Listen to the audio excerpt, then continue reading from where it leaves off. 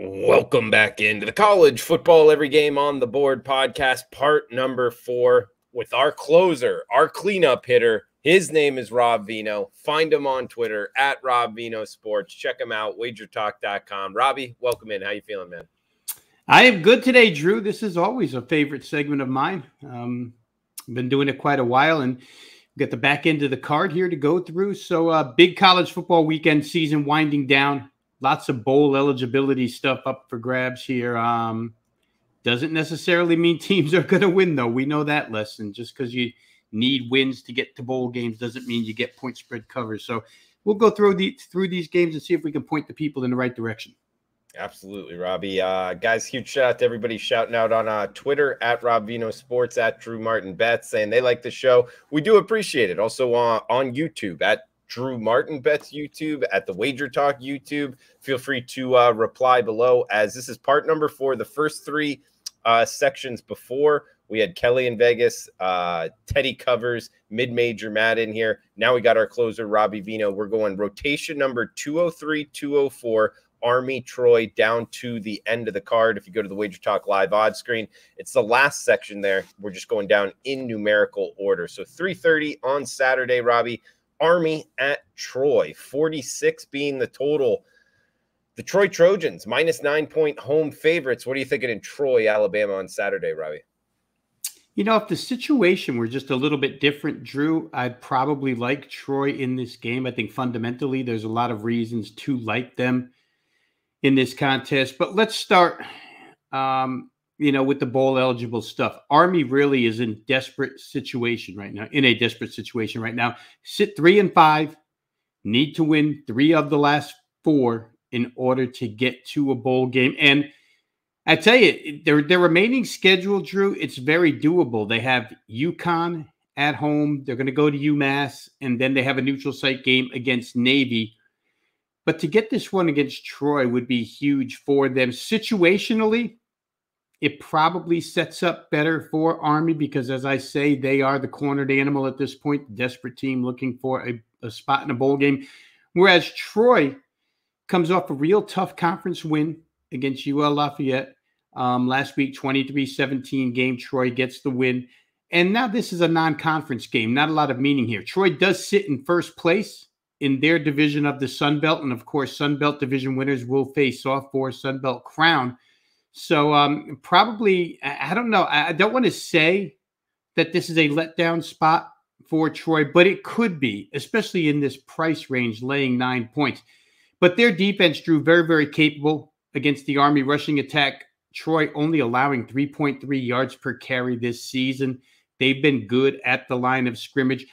And their passing game presents a problem for Army. I think Army's pass defense, their secondary and pass rush are vulnerable to Gunnar Watson and company here throwing the football. So, again, cases to be made for both teams from both perspectives. Probably leaves me off of the side. Could lead me toward the total, which at 46 in a game where, both teams don't play extremely, Army plays extremely slow. Troy doesn't play extremely fast, and Troy doesn't really hit home runs where scoring is concerned. So maybe under 46.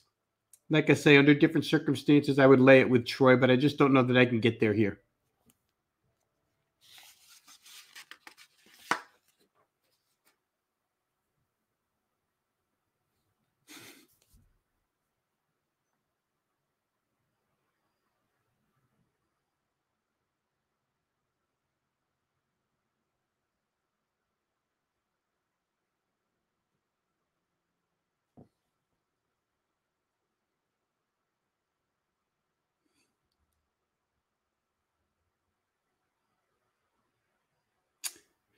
Okay, I saw your lips stop moving, so that's got to be my turn to talk. Rob, you let me talk that whole time on mute, man. Sorry about that, guys. I pressed mute. Alabama, Mississippi, next game up, 205, 206, 64.5 being the total, minus 12. Alabama as the road favorite here, Robbie. Yeah, I was trying to lip read a little bit. I couldn't get everything there, Drew. But yeah, it's a big game, right? SEC West, Alabama off a loss to LSU, a heartbreaking loss, really, in overtime. They outgained LSU last week. When you look at that game statistically, Drew, you would think that Alabama won the game, but they didn't. LSU did enough to get more points on the scoreboard than Alabama did. And so now Alabama, once again, SEC West conference game or division game on the road. 465 total yards last week versus LSU, and LSU's got a good defense. So nothing wrong with the Bama offense, nothing wrong with the Alabama passing game. Although during the week here, Drew, what we read and what we hear is Alabama doesn't have weapons that they previously had. Jerry Jeudy, Devontae Smith, Henry Ruggs, so on and so forth. But boy, they were good enough to throw for 328 on 25 completions last week against LSU. The percentage of completions wasn't there, but certainly the yardage was. They were plus 2.5 yards per play better than LSU. They were 179.5 total yards better than LSU. So I feel like their offense will be there in this game on the road. I don't doubt the Alabama offense. I don't doubt Bryce Young. Where I have trouble with Alabama in this game is going to be from a play calling perspective, right? The Alabama play caller, Steve Sarkisian, ex-Alabama play caller, really had the Alabama defense on the ropes in the Texas game until Quinn Ewers got hurt. But you could see that Sarkisian had a script developed that really was causing Alabama's defense trouble. Josh Heupel had a script developed, a very good offensive play caller that had Alabama in trouble for the entire 60 minutes. Here comes Lane Kiffin off a bye week with plenty of chances to devise an offensive game plan. And again, Alabama's defense could be in trouble. Ole Miss has done it primarily with the run, but they've been very balanced. The passing yardage is there as well per game, even though it's been a little bit, the scales have been tipped a little bit toward the run. If they get anything going here, Drew, with the running game, this is going to be a very difficult offense to stop for Alabama. And Alabama's been susceptible to passing teams. Now, the trouble for Ole Miss in this game is going to be their pass defense. Hasn't been good against good air attacks. Tulsa ranks 30th in the country. Tulsa was moving the ball up and down the field through the air with that 30th ranked pass offense until Davis Brin got hurt. And then all of a sudden it stopped cold.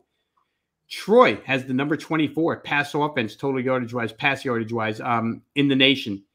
They had 286 yards on 73% completions. Let's just run through. I want to go through real quickly here the last 5 weeks of Ole Miss's pass defense inside SEC play. Against Texas A&M, which isn't known as a throwing offense, they allowed 338 passing yards and 64% completions. Against LSU, the 45th ranked pass offense, okay, but not great.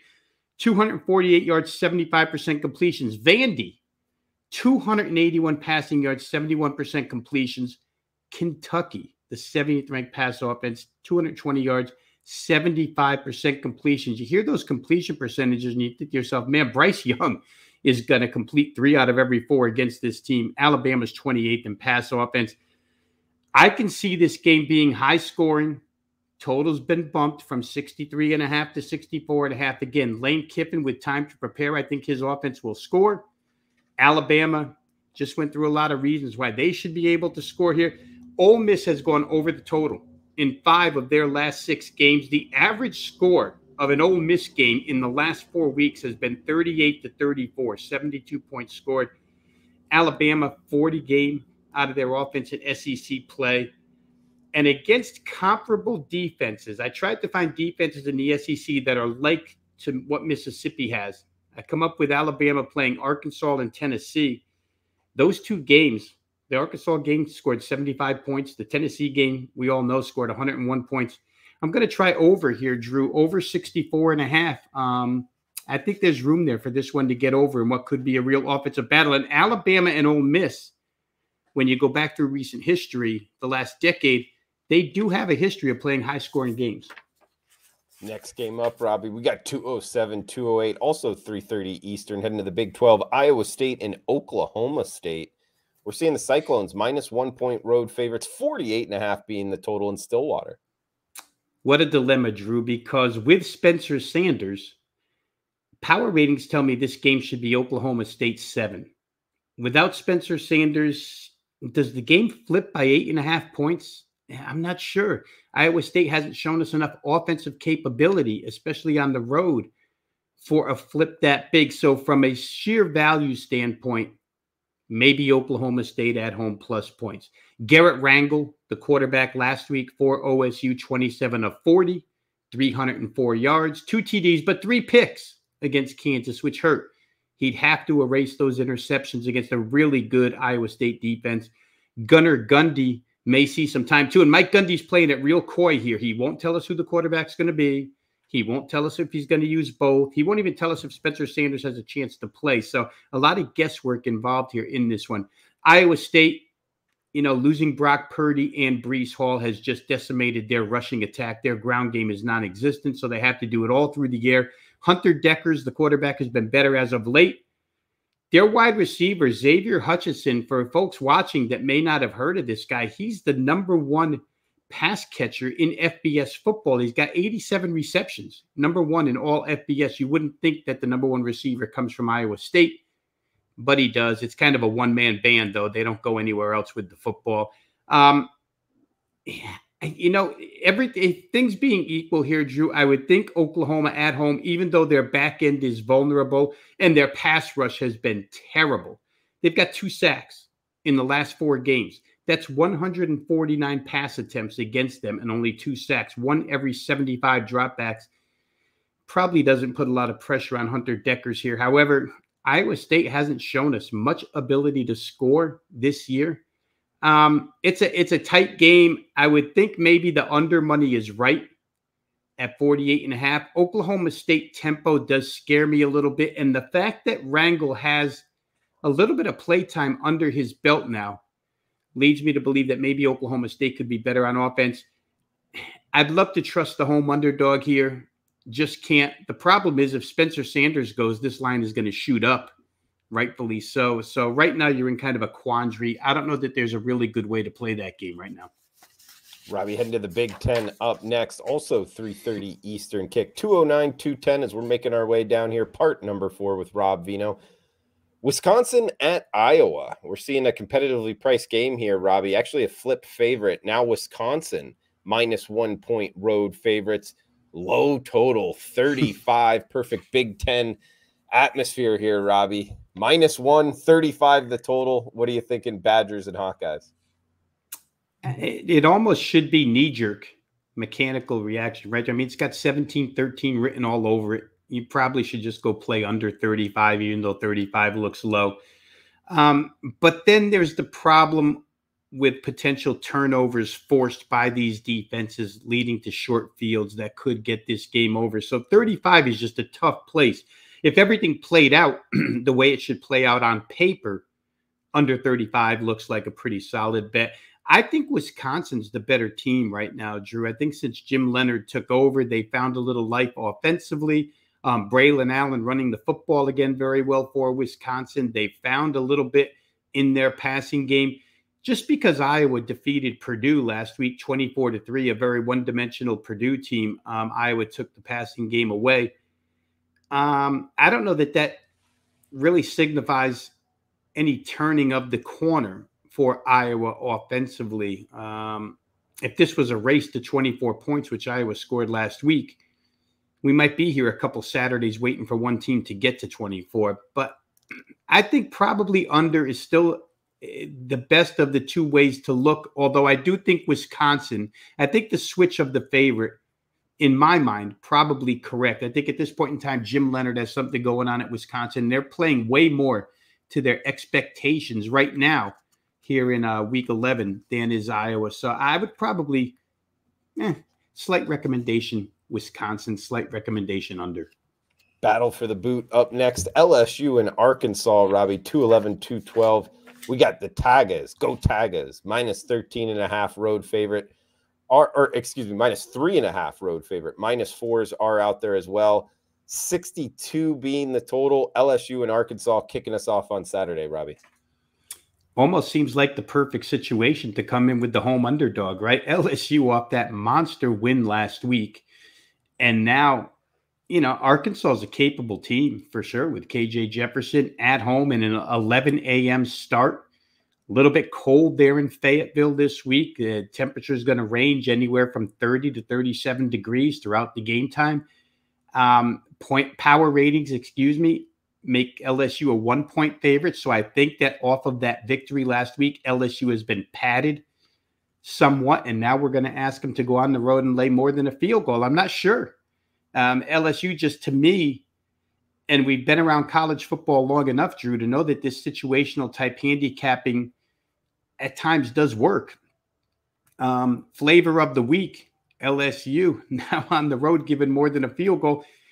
I don't know that I would do it. I think, in a game that could go either way, in a game where the total at 62 is probably perfectly priced, I think that I would side with the home dog here. Anything over a field goal to me is well worth taking. I can't see LSU putting forth.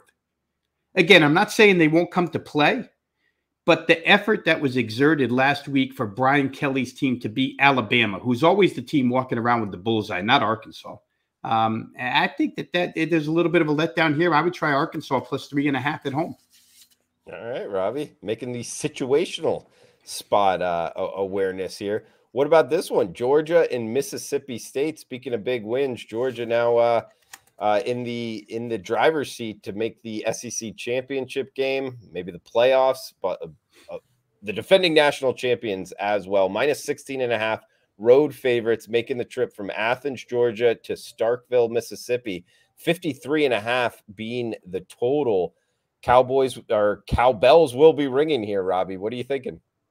Yeah, for the sake of time and also for the sake to promote other shows that we're on, Drew, I'll say this. Yesterday on the Best Damn College Football Show, if you guys want to go to YouTube and just play that one back, Ralph Michaels, myself, and Drew, we handicapped that game yesterday. Basic Reader's Digest version, so we can go quick here. There's a situational case to be made for Mississippi State. Obviously, Georgia with the big win over Tennessee last week.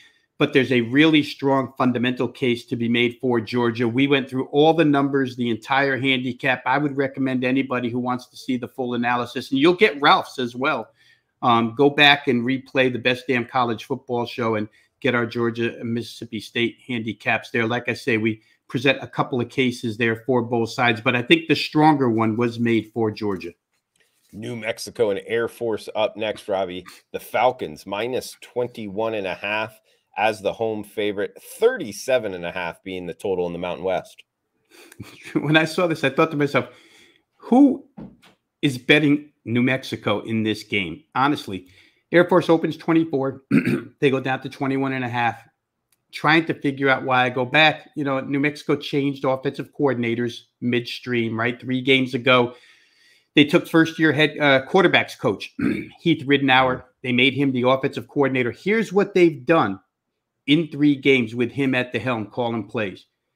Scored 9 points, 9 points, and 10 points. 28 points total in 3 games, averaging only 25% third down conversions, averaging only 3.7 yards per play, averaging only 221.7 total yards per game. The play calling has been very, very run heavy. 64% to the run, 36% to the pass. The reason why I bring up those miserable numbers, Drew, is because the opponents in those games were New Mexico State, Fresno State, and Utah State. Just not a who's who of defense, yet all 3 handled this New Mexico offense. Where New Mexico State is concerned, they held New Mexico to 91.5 yards below their season average. Fresno State held New Mexico to a season best for Fresno's defense, 138 total yards. It's the best Fresno's done all season long. They did it against New Mexico. Utah State also had their best defensive performance of the season against New Mexico, held them to 258 total yards. So, I mean, the change, and they've had a bye week in between to try and work out some things. Offense just doesn't work. New Mexico's defense is good. Listen, they fly around, but they're on the field so much, and any Rocky Long defense is going to be good. But I want to make this point before we move on to the next game. Rocky Long has had success, and you'll read about a lot of success that Rocky Long has had defending this triple option. However, that success really was made at San Diego State with San Diego State's athletes. Since he's gotten to New Mexico, here's what's happened to Rocky Long's defense against Air Force. 2019, Air Force ran the ball 45 times for 213 yards. That's 4.7 per carry in 19. The COVID year, 20. And remember, Drew, in 20, in that COVID year, Air Force offered their football players what was called turnbacks, where they could skip the season entirely because of COVID and come back and play the next year. So Air Force lost 40 players, 45 players off the roster that year. Even still, they ran it 63 times for 356 yards and 5.7 per carry. Last year, they ran it 73 times for 408, 5.6 per carry. It's just gotten better and better and better for Air Force, and worse and worse and worse for Rocky Long with New Mexico's personnel. The final scores in those games, Air Force wins by 22, 28, and 28, all better than the 21.5 you're asked to lay here. The main characters in the last two wins were quarterback Hazik Daniels and running back Brad Roberts for Air Force. They're still there. I don't know what's changed, Drew. I would probably lay it with Air Force here. My power ratings say they should be 24.5 points better. Charlotte MTSU up next, 67.5 being the total. We're seeing MTSU, that's Middle Tennessee, minus 11-point home favorites. We get the Raiders hosting the 49ers here in Murfreesboro, Tennessee, Robbie. Guys who have watched us for years and years, Drew, they probably know exactly where I'm going here. Let's go up and over and over again. I mean, last week, Louisiana Tech and Middle Tennessee, for those who watch, and I did have a play on the over, pretty large play, and they just basically dropped back and went up top on each other, and completion after completion, score after score after score. I could see the same thing here. You've got Chris Reynolds on one side. You've got Chase Cunningham on the other side. You've got two really good passing attacks. You've got two teams that go quick tempo-wise. To me, they'll make 67 look small, so I'm not even going to waste any more time. I'm just going to tell you I like that game over. And it doesn't worry you that Charlotte only scored 7 points last week? And the week before, they scored 56, right? They're in and out and in and out. But I think after watching MTSU's defense last week against La Tech, there's room, or there's passing yardage to be made against that defense for sure. All right, good stuff, Robbie. North Texas UAB up next. 58 being the total, minus 6 pretty much across the board. That's the Blazers at home in Birmingham. This is interesting. I thought I was going to get away with the good price of 4.5, and bettors quickly jumped it up to 6, Drew. This is a game where all of a sudden, and give Seth Luttrell credit, the head coach of North Texas, because he did the same thing last year down the stretch, down the back half of the season. All of a sudden, North Texas became a thorn in people's sides. And they're doing it again. And UAB loses last week to UTSA, and now they need to step up and win this game. They're the better defense. I don't necessarily like their offense, but let's face it, they were faced with a little bit of a quarterback problem last week. Dylan Hopkins had sat out the week before injured. Wasn't really 100% last week either. I think he's better here against North Texas. I want to side with the favorite here, because their defense is that much better than North Texas is. I didn't really want to lay 6. Power ratings made it 5.5. But I do think UAB is in a real good spot here. And I don't think North Texas is going to have the offensive success that they've had, especially on the ground against this team that they've had the last few weeks. So give me UAB, Drew, in this game minus the 6, because I feel like they're going to, at home, be ready for this team. They'll take them seriously. 221, 222, making our way down here. Every game on the board. Rob Veno, Drew Martin. Louisiana Tech at UTSA, 68 being the total. You touched on it before. Louisiana Tech, they can score minus 17.5 or minus 18. That's Texas San Antonio. The Roadrunners is the home favorite in the Alamo Dome. Yeah, probably another track meet, Drew. Not only does UTSA move the football, but they call plays very quickly. They're one of the top teams as far as tempo is concerned in college football this year. And I'm sure Frank Harris and company took notice of what happened in that secondary of Louisiana Tech last week, and they'll go after them. And La Tech will go after UTSA. The number here at 68, It's probably, I had to go back and forth with this with mathematics, right? Try adding up scores and seeing what is necessary here for the win. You probably end up having to get somewhere in the 42-31 vicinity, 45-31 for UTSA. And I think the 31 on the underdog side is the part you would worry about the most, but I do think it's doable because Texas San Antonio just hasn't corrected any defensive problems that they had stemming from last year. They're still bad on the back end. They still give up some big plays. So I think you probably look at this one from an over perspective. I thought the price was a little too high, Drew. 18.5 seemed like the odds makers padding the UTSA side. I show only 15.5.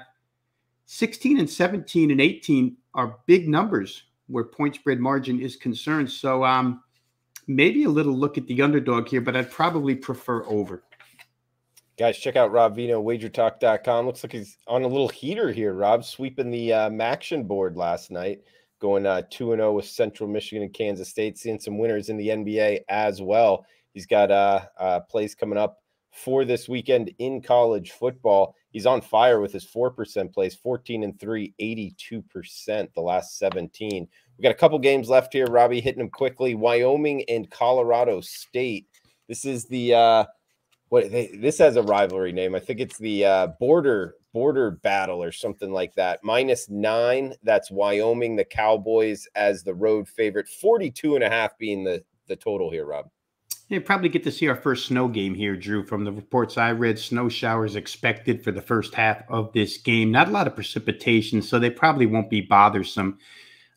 Two teams that are going to run it. Wyoming recently has run it real well. All of a sudden, they're just lining up like they did last year, the year before, especially, and pushing people off the line of scrimmage. That being said, there's improvement being made in Colorado State as well. They played better.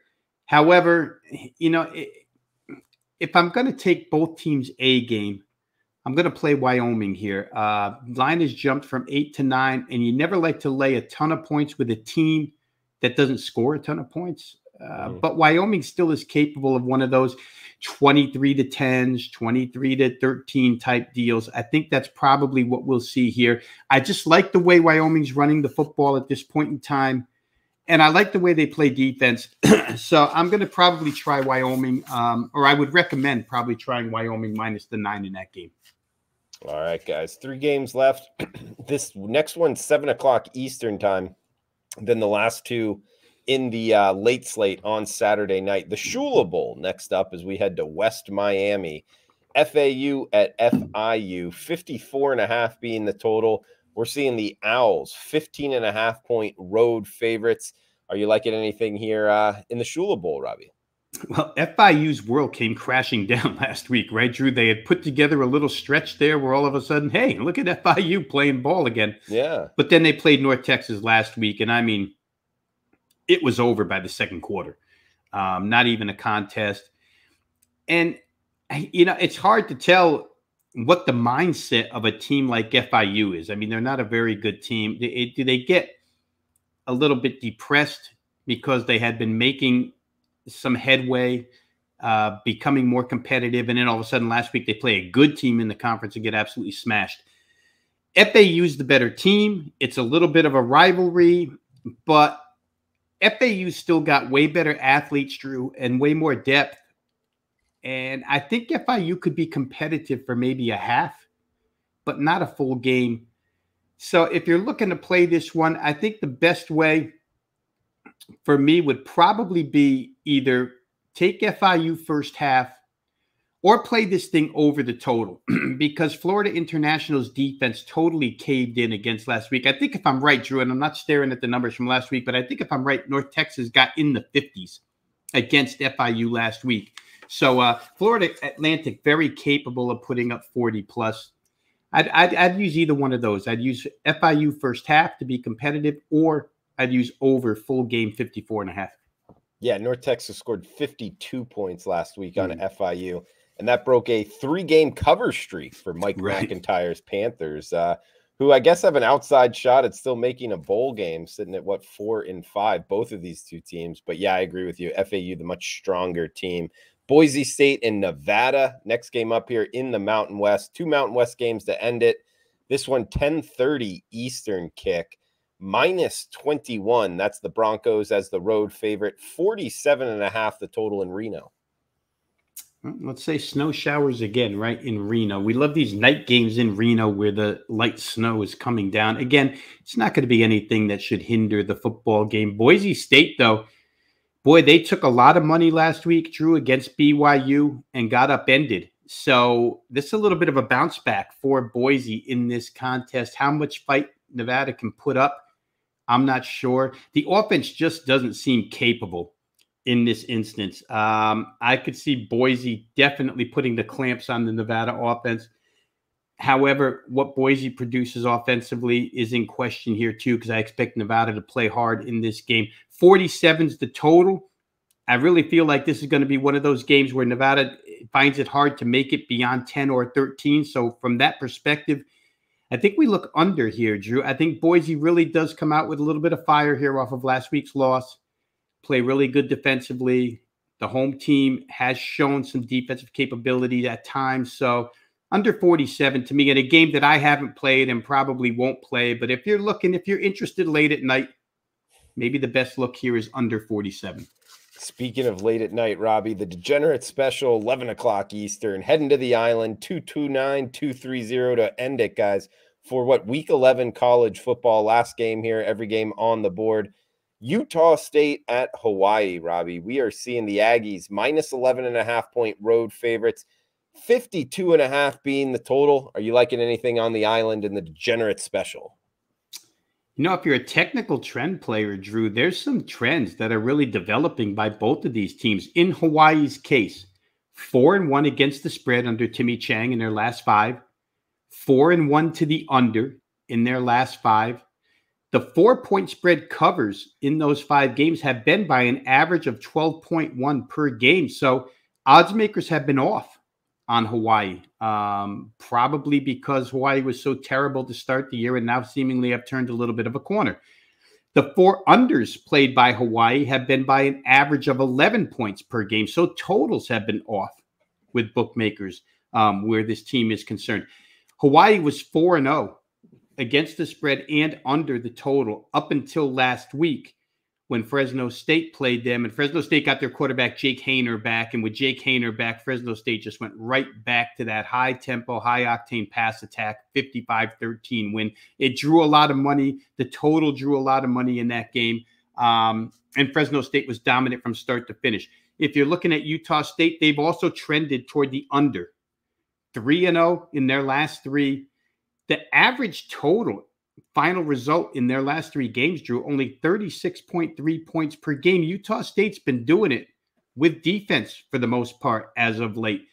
Their last 3 games have totaled 30, 42, and 37, all 10.5 points underneath the closing line. So again, odds makers have missed the mark with Utah State unders. They've missed the mark with Hawaii unders. Here we're staring at 52.5. Both teams are running the ball way more than expected, because you think of these two as high-octane pass teams. It hasn't been the case. Utah State, play calling-wise, 59.5% toward the run, 40.5% toward the pass. They don't do either real good. 163 rushing yards a game, 167 passing yards per game. So nothing real good. Nothing like what Hawaii saw last week out of Haener and Fresno State. Hawaii runs the ball 30 times a game on average, passes at 38. Again, these two teams are kind of run-oriented. The defense has been Utah State's anchor, 52.5 to me, Drew. And the money has followed suit because they bet it from 55.5 opener down to 52.5. I think they're correct in that assessment. I would probably try this one under the way both of these teams are trending. Under late night from Robbie Veno to end it, guys. That's the last game on the card. We'll get a most confident play here from Robbie Veno. Check him out, WagerTalk.com. Those 4% best bets, 14-3. Last 17. NFL been good, and NBA a bunch of winners here. If you're looking for an NBA handicapper, swept the Maction board. I see, Robbie. Any final thoughts for the show before we shut it down? And do you have a most confident play for us? Yeah, as always, Drew, I like to end it just by thanking our viewers for following us for so long. Every game on the board has been a segment since, Sports Memo wasn't even a part of Wager Talk. So for those that have followed us for that long a period of time, thank you guys for watching. Newcomers, thank you for watching. We appreciate you guys viewing. For most confident play here, Drew, I'll go back to the one I talked about the least, but like the most. Middle Tennessee, Charlotte, over 67. Come on, man. Give me over. I could see both of these teams going up and down the field, especially Charlotte off a bad offensive performance. I would look for a bounce back here. Some points in Murfreesboro. I like it, Robbie. I like that one as well. So, Rob Veno, I'm Drew Martin. Guys, thanks for tuning in. If you could smash that like button, feel free to comment below. And we'll talk next week with every game on the board. Have a fun, safe weekend. Cash those tickets.